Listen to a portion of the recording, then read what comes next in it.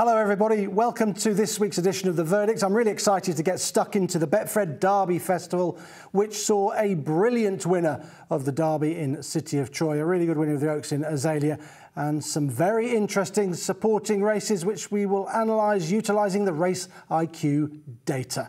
We're going to start on Friday, which was Oaks Day of course, and the ground was on the easy side for the start of the meeting, officially described as good to soft, and these times reflect that, I think. TJ, a 2-year-old in the first, 5.64 slower than standard, and there was quite a slow time from Luxembourg, but that was to do with tactics in the 310, and we'll look at that again shortly. The Ezeliya time, nothing flash, 2:42.06 plus 6.86. Two things at play with those times which were verging on soft ground. One was the ground, and two was the headwind up the home straight, which was relatively strong. Now, let's have a look at the Race IQ time index for those races. And you'll see that most of those scores are below what you would have expected for the races that were run on soft ground over the trips that they were run over and the class that they were. TJA, the first race, just a score of 1.37, 4:03 for Too Tempting, 2.9 for Luxembourg, just about bang on the average for the day of 2.83.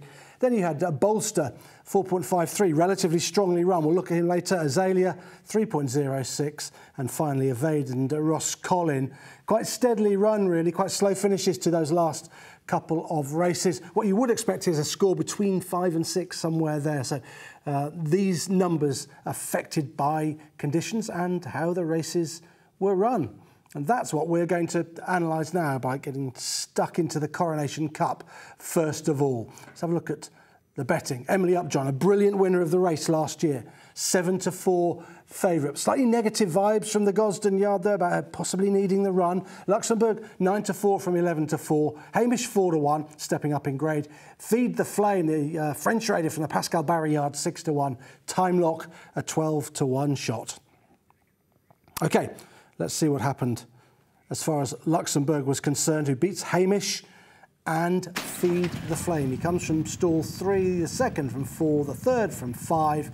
And tactically, this is brilliant from Ryan Moore. Nobody wanted to go forward, and he was happy to saunter into the lead and dominate this race. He was able to quicken when he wanted to and catch his rivals napping in behind. It was a brilliant ride. For a moment or two, it looked like Time Lock up on the outside, who was quite keen in those cheek pieces, was going to press for the lead. But Ryan stayed a little bit wider than Time Lock, who's been angled towards the inside and was never really pestered. And he really is dawdling along here over this 1.5 mile trip. If you ran this in conjunction with the Derby and the Oaks, you would see that he was quite a long way behind the leaders of both of those Group 1s at this stage of the race. In behind, Emily Upjohn, she's wide without cover and she's a bit keen as well, and I think that affects her finishing effort in the closing stages. The finishing speed percentage here was probably what you'd expect, well over 100. It's 112.21, so he's 12.21% quicker through the final 3 furlongs than the rest of the race. Now, it could have been bigger than that because Ryan turns on the gas quite a long way from home to put this race to bed. If he'd sat a bit longer and waited and continued to fill the tank up, he might have been able to finish even faster than that through the final couple of furlongs. He reached a maximum speed, Luxembourg, of 40.77 miles an hour, and his fastest furlong was the 10th furlong, so from the 3 to the 2, he went 11.29 seconds. That was his fastest furlong. But this is where Ryan Moore is beginning to think about getting on with it. He's coming down the hill, he's going to swing into the home straight, and normally he would probably sit for a bit longer, but he actually goes. You can see horses in behind are coming off the bridle, and Ryan's away and gone. He's decided to go. Emily Upjohn still seeing loads of daylight, but Ryan has quickened. He went through furlong 9, 11.34, furlong 10, 11.29, and furlong 11.88. And there was no way he was going to be caught after he was able to extend his lead swinging for home. Thereafter, this horse gets a little bit tired in the final furlong, and Hamish does make up a little bit of ground. white colours, black cap, but he can't make up enough to threaten Luxembourg. Final 2 furlongs, Hamish a bit quicker, 35.5. Luxembourg, 35.83.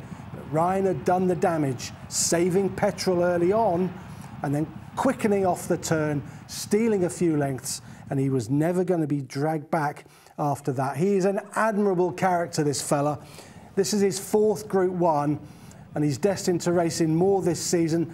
Aidan O'Brien mentioned the King George after this, and that's possibly where he'll go. It's hard to think he'll get a setup like this in the King George, but he'll be ridden prominently there, and if there's a bit of a dawdle, he might be the one to take advantage. And this was a massive step up on what he produced in Dubai Meydan. He ran in the Dubai turf there. It was massively disappointing, but that was early in the season, late March. He probably wasn't ready. He probably needed the run, and he was seen to much better effect here. Need to mention Feed the Flame. You see him right towards the outside. He's run pretty well. The sectionals have got him coming home quite nicely, but he was too far back. He was way too far back in what was a steadily run contest. Now, he's used to steadily run races in France, going steady and then quickening, but you can't do that from such a positional disadvantage. So I think you can rate him as still being in form. This fella, Luxembourg, well, he really is in good nick, and he's a handsome-looking fella, isn't he? Let's sum that up with the Race IQ data. You can see that he was second quickest to 20 miles an hour. Luxembourg, 2.68 seconds it took him. Time Lock was actually quickest, 2.67, and thereafter a bit keen in the race. There's that 40.77 miles an hour that he got to through that 10th furlong, which was his best furlong. 11.29 seconds he took to complete that. And look at all the finishing speed percentages. They're all over 100. You probably expect that in this race. Emily Upjohn was well over 100 last year as well, but Ryan able to dictate, and that made all the difference. Carl Burke has his horses in fine form at the moment, and we're going to look at the success of Bolster, who made every yard of the running to win the 3:45 on Friday. It was the Betfred Nifty 50 handicap. It was over 10 furlongs. Liberty Lane 9-2. Bolster was a 5-1 shot. City Streak 15-2. Derry Lad 15-2. Haunted Dream 8-1. Loyal Touch 11s, and it was 11s and bigger. The rest. 2 horses need marking up in this race. I'll point them out to you straight away. Haunted Dream and Derry Lad. Nothing really went for them. Everything went for Bolster, though. Let's take it from the start. He's from stall number 3. Paradias from 11. Derry Lad from stall number 8. Towards the outside, you see Haunted Dream stumbling coming out of the stalls. There was Bolster's break speed. 8th fastest, just 8th fastest to 20 miles an hour. But Pierre-Louis Jamin was keen to get him forward and take him to the front. And that's because they changed tactics with him last time out and made the running at Pontefract, and he won in sensational style. There was cut in the ground that day as well, and he fair bolted up in a really fast time. So they were anxious to repeat the dose, and they did just that with him here. They went reasonably hard in the early part of the race, and then Pierre-Louis Jamin on board the winner just eases him down coming down the hill, and then he's able to finish off evenly in the closing stages to record a finishing speed percentage of 108.28, which means he's got through the final 3 furlongs in 8.28% quicker than he ran the rest of the race. That's courtesy of him being able to fill up coming down the hill. You see they're concertinaing up a little bit. They're all on top of each other. He's definitely steadied the pace here, and that then allows Bolster to just quicken up once he's turned in. Now, he doesn't go when Ryan Moore went.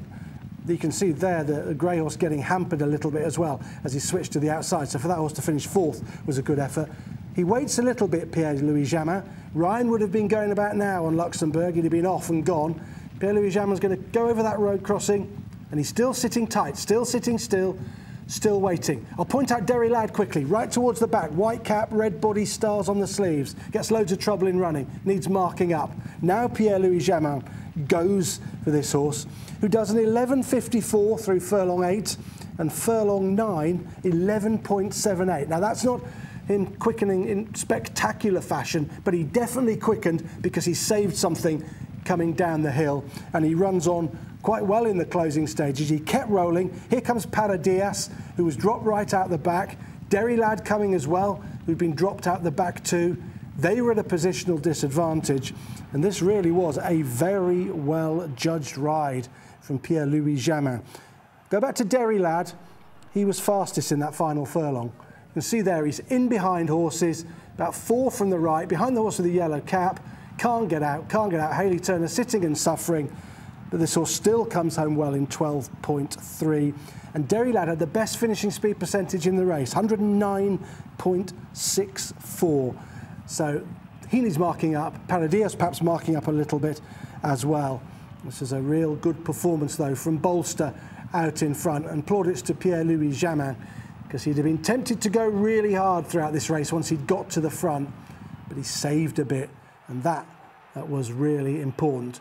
And the general point about Bolster is he's improved massively now for the Carl Burke team since they decided to run from the front with him and do so with some cut in the ground. I think both of those factors are pretty important to him. Whether he'll be able to do that next time out, who knows? It's always difficult to keep dominating races, but perhaps in a listed race, perhaps stepping up to a listed race, there's only 7 or 8 runners, he might be able to do just that. France might be the place for him as well to do that, where there's a bit of cut in the ground.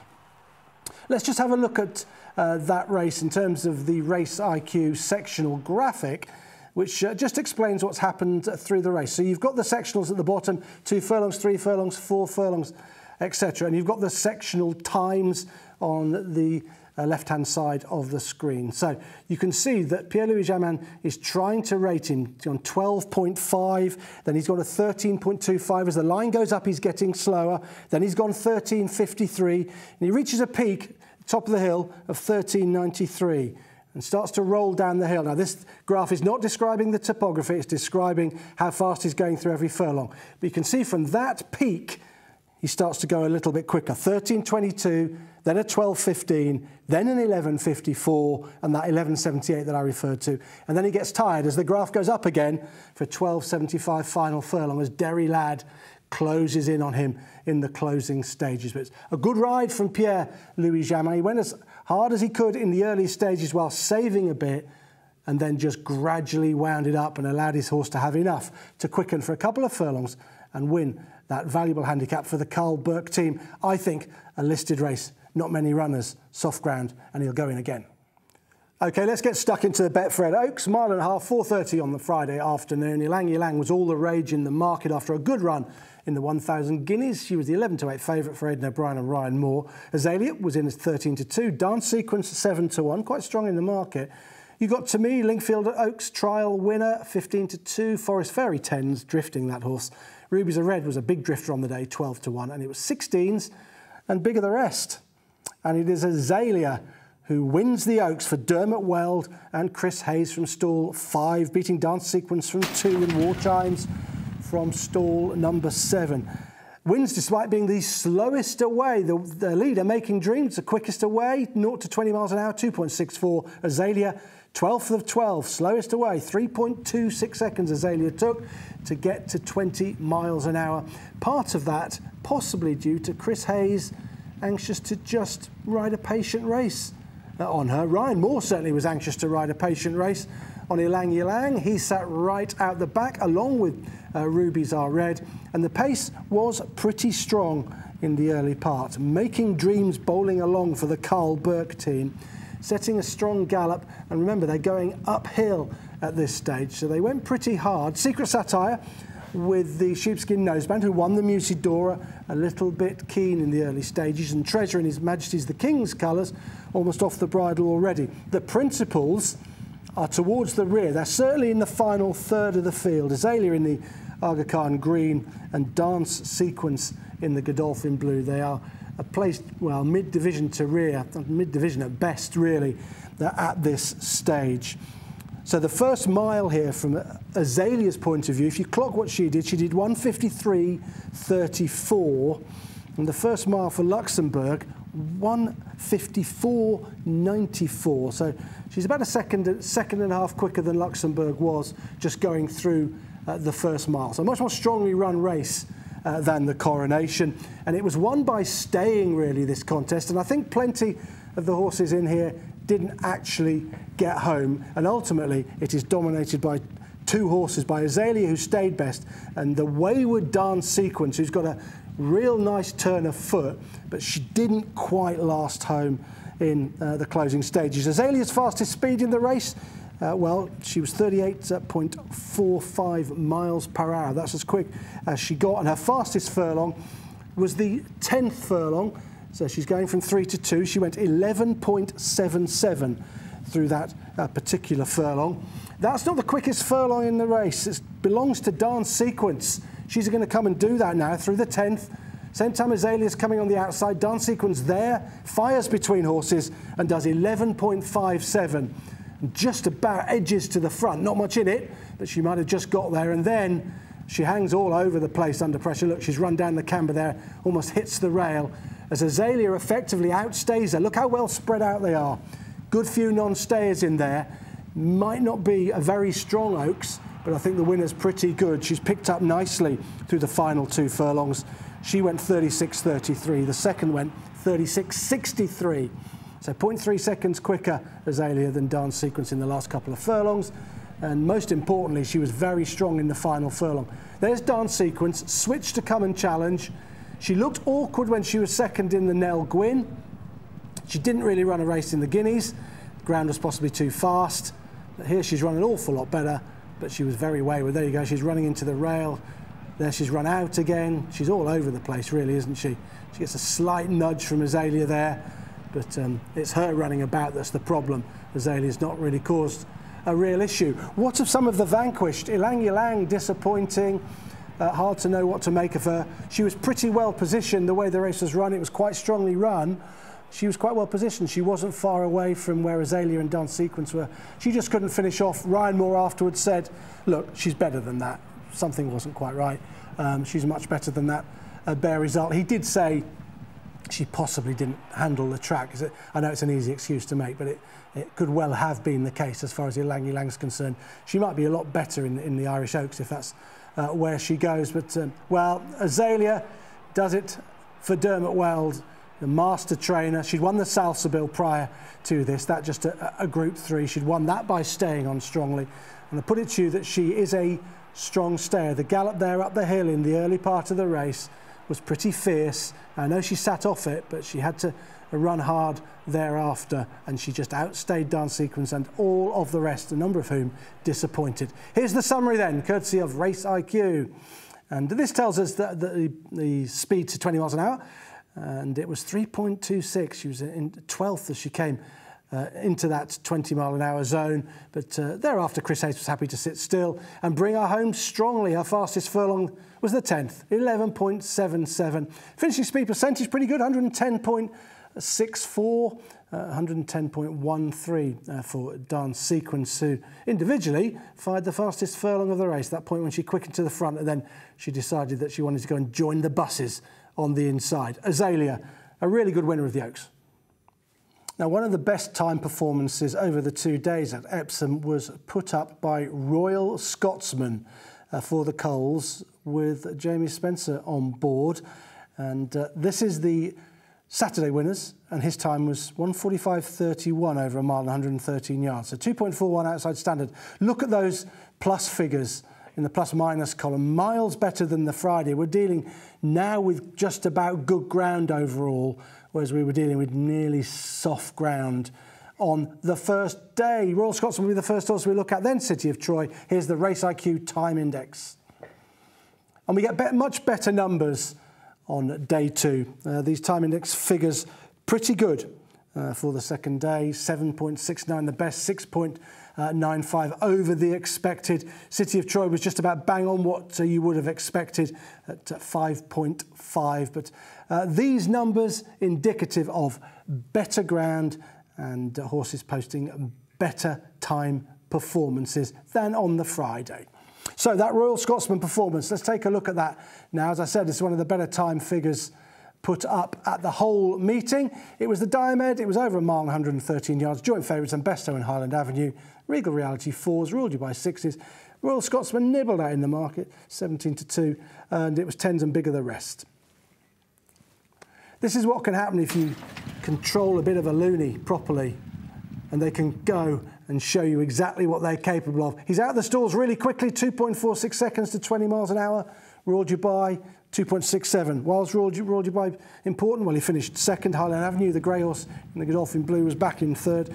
Jamie Spencer had no doubt about what he was going to do on Royal Scotsman, who showed himself at times last season to be rank, to be difficult to ride, didn't want to be restrained in races, and Jamie Spencer decided just to get on with it and let this horse roll.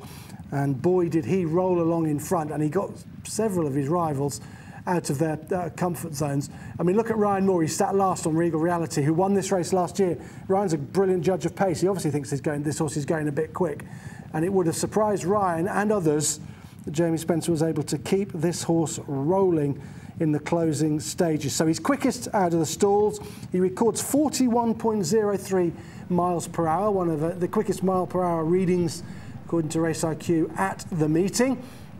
And he comes home really well. His fastest furlong is his 7th, so it's his penultimate furlong, and he comes home in 11.03. Now, we didn't see any furlongs like that on day one, on Oaks Day, when there was more cut in the ground. But look at this. He's got them all in trouble, and he fires that 11.03 and runs on really strongly in the closing stages. He's going to be closed down inside the final furlong, which makes you wonder about the trip going forward. For Royal Dubai does run on quite strongly in the latter stages of this race, and certainly comes home a little bit quicker, 34.36 compared to 34.82. But Royal Scotsman had destroyed them with his speed earlier in the race, and he was not for catching thereafter. Now, it's going to be interesting to see what they do with him. He's in the Queen Anne, but making all on the straight mile at Ascot is a tough ask. That's a real tough ask. Horses don't often do that. It's a hold-up track by and large. He's in the July Cup. It'd be really interesting in that, I think, because he's got an absolute ton of speed, this fella. And he's roared home. He's 6th furlong, 11.26, then at 11.03, 11.16 as well. Really quick few furlongs once he turned into the home straight before getting tired. In behind, disappointing horses in behind, I thought, really. Regal Reality ought to have been able to get closer than he did from where he was. But this fella, he's really classy on his day, and Jamie Spencer was able to guide him from the front to land this Diamond Stakes in tremendous style, really. He's a very likeable character. He's a bit of a nut job, but he's a very talented one at that, and he's got a massive engine as well. It's about harnessing that, and they tried to harness it last year. He just couldn't. He just wouldn't settle. He just wouldn't relax in his races, but he seemed to relax in front, although Jamie did admit afterwards he didn't always feel in control. Let's have a look at the Race IQ data. Tell us about that and sum it all up. Well, first, for 0 to 20 miles an hour for Royal Scotsman, quickest away. Sean was second quickest away, and he fired one really strong furlong. I wouldn't give up on him. He was unlucky when he ran in Dubai a couple of times in March. 10.93, that's a quick 7th furlong from Sean, so just keep a quiet eye on him. But overall, Royal Scotsman had too much sustained speed for this lot. 106.57 is finishing speed percentage. He might just be a sprinter, you know. Time now to have a look at the big one, the Betfred Derby on Saturday afternoon. And this was how they bet.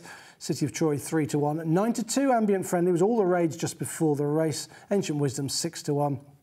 6s Los Angeles, Dancing Gemini 8s, 14s, and bigger the rest. I think that the ground by this stage of the afternoon at 4:30 was good, according to the Times. City of Troy from stall 1, oh, that's no good for him, we were told. Ambient Friendly from 6, Los Angeles from 4, and Dare a Mile from 14. 9th quickest away, City of Troy, 3.1 seconds to get to 20 miles an hour. His stable companion, Pace Setter, much more quickly away, 2.76 seconds for Euphoric, who rolls along in front. You remember Euphoric made the running in the Leopardstown Derby trial for Los Angeles, and Los Angeles sits handy as well. He's in those sort of purple colours with a bit of red on it. He was very reluctant to go into the stalls. He's a huge horse. He's clearly a bit claustrophobic and doesn't really like them, and it took a while to get him in. But anyway, he jumped out and he's run a big race. He did best of those horses that raced up towards the 4. You just saw Vintage running loose after stumbling and getting rid of Pat Dobbs in the early part of the race, and he gets involved in the closing stages. Where's Ryan Moore? Well, this is interesting, isn't it? City of Troy is towards the rear. He's going very strongly, but Ryan's got him anchored and he's got plenty of cover as well at this stage in a race where they're going quite hard in the early stages, and Ryan was happy to sit back. I think what the O'Brien team had decided to do is have Los Angeles handy. He looked like a strong stayer at Leopardstown and would easily get a mile and a half. And we know that City of Troy has tons of speed. He showed it last year in the Superlative. He showed it in the Dewhurst. They wanted to harness that speed and utilise it in the closing stages, and that's exactly what happened in this contest. He was too quick for his rivals through the final 3 furlongs. Now, the problem could be for Ryan that he was going to get trouble in running. He's tracking Ambient Friendly in the yellow, the Gredley colours. But what happens is they go quite quick down the hill and they get spread out, and gaps begin to appear that allows Ryan to find a passage through horses on City of Troy, who I think is a tremendous winner of the Derby. I think he's a really top-class racehorse, and there's going to be tons more to come from him. I'd be surprised if he was ever beaten again. Just there, it looked as if there's going to be a problem for Ryan, but now he gets out, and City of Troy gets rolling. His 9th furlong, 11.74. He's beginning to get going. Ryan's having a look down the inside, and he fires that 11.74. He backs it up with an 11.82, and now he's on the heels of the leaders. Euphoric Tiring. Los Angeles a bit one-paced. 11.82 done, and he's got to the front.